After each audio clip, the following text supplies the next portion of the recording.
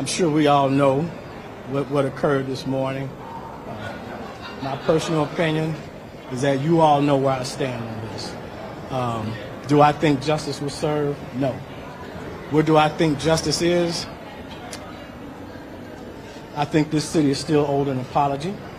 On financial costs, this $10,000 doesn't even come close to what the city spent in resources to actually look over the camera, gather all the data, gather all the information that actually brought the indictment by the grand jury. To then use those very laws and the principles and values behind the Matthew Shepard hate crimes legislation to self-promote your career. Now this casts a shadow of whether they're telling the truth, and he did this all in the name of self-promotion.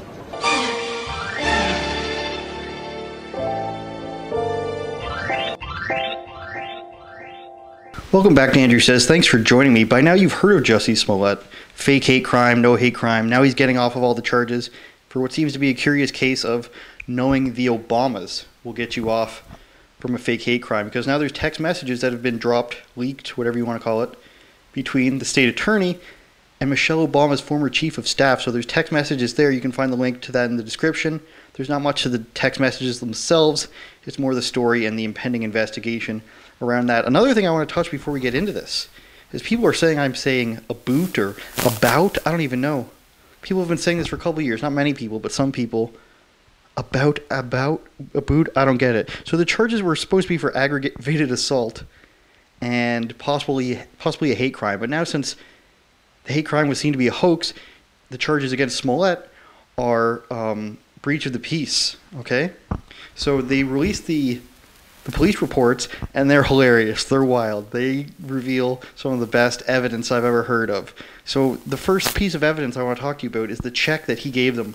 He paid them in a check for this for this ordeal, $3,500. But Smollett says no. I paid him $3,500 because he's my personal trainer. So these two guys, they're both personal trainers. The one says he's only got 2 clients. One of them is Smollett. And the other one says he's got 11 clients. But none of them pay him. They're all on a free trial basis. So the first guy who says Smollett's his client says he's got the 2 clients, and he charges clients anywhere between $20 to $50. So let's assume he charges Smollett $50 an hour.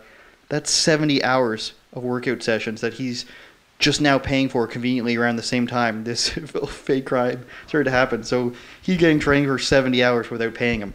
The next piece of evidence is a $100 bill Jussie Smollett gave them. He gave them a $100 bill to buy all the things related to this fake hate crime. So he gives them the bill.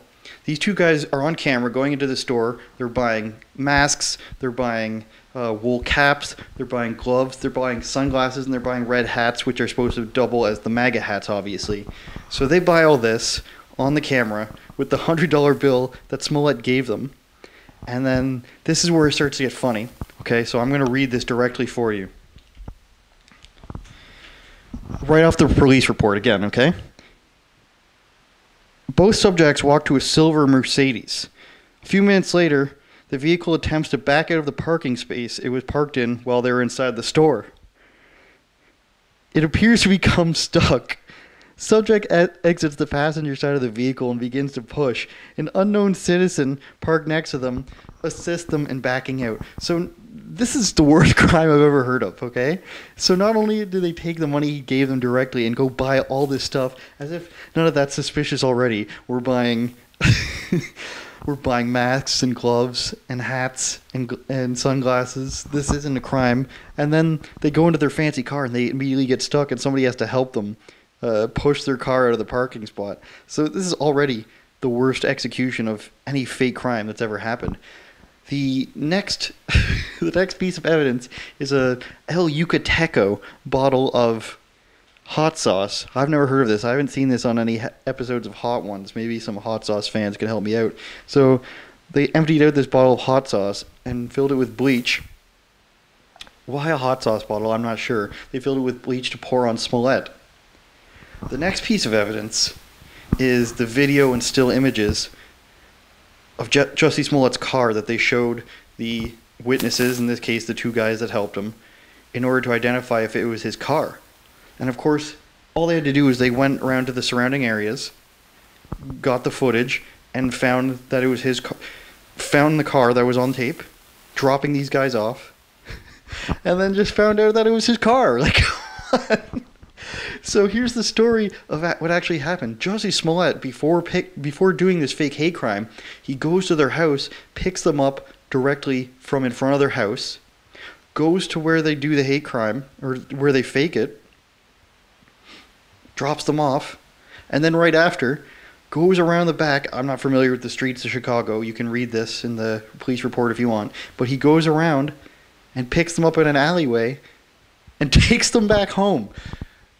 Dude, did he want to get caught? This is what I'm starting to think now, is that maybe he wanted to get caught, and he was thinking the fame that he would get from this is still worse. This backlash, maybe they told him he would get off from the charges anyways. So maybe he just thought the fame from all this would get people to watch Empire and keep him on the show. I don't know.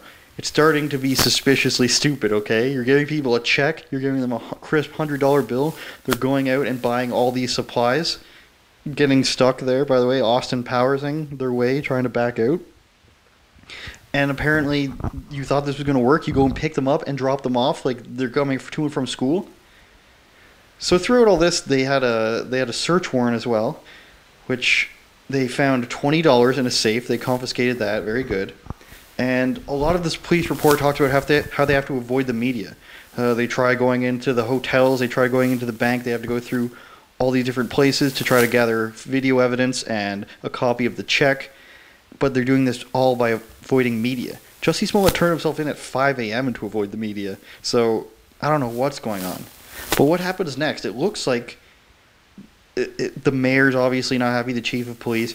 It looks like that somebody got this guy off, because with no charges, now they're saying what he did is he did, I think, 30-something hours of community service with Jesse Jackson's organization, where he went to some center and he passed out some pamphlets and he talked about things.